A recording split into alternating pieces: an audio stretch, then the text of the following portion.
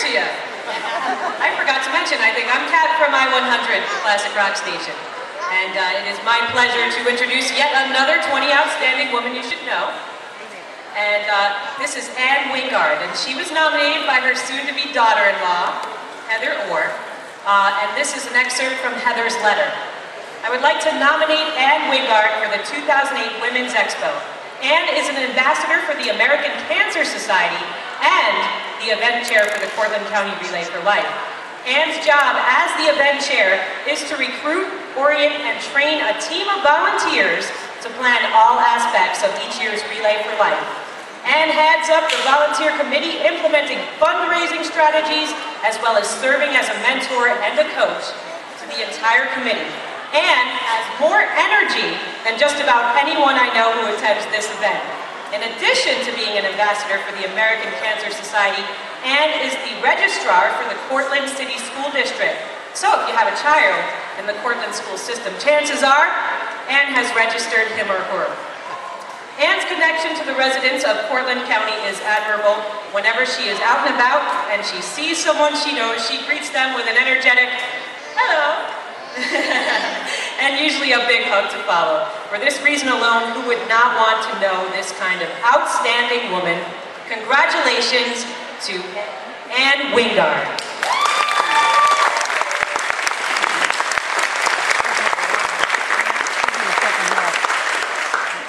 I'm just going to take a couple of minutes because there's some very special people. While I am flattered beyond belief to receive this award, there are so many deserving people that helped me with Relay.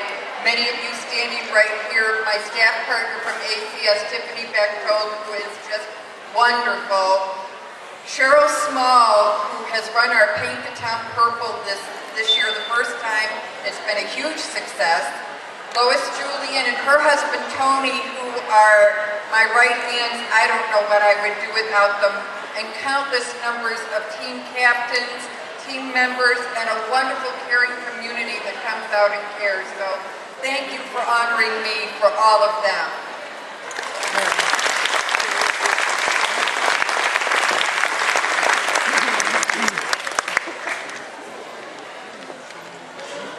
Hello again, ladies and gentlemen. Chris Alger, Q Country.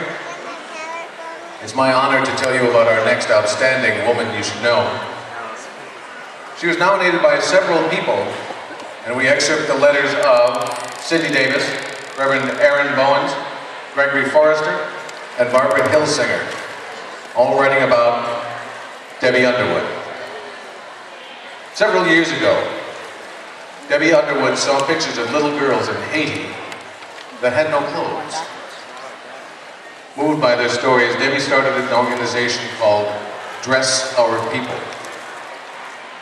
What started as a one-woman mission to provide hand-sewn new dresses to children in Haiti has become a national movement.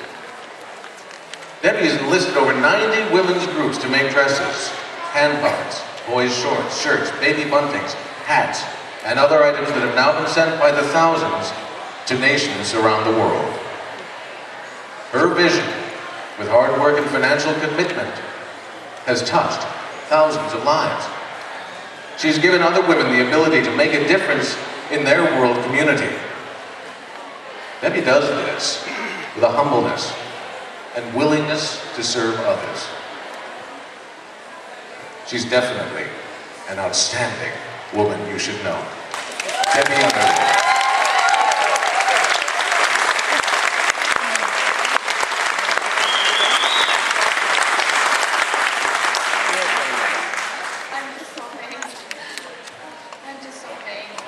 I would like to say thank you to many volunteers that have helped with this organization. And on behalf of all of the children, this award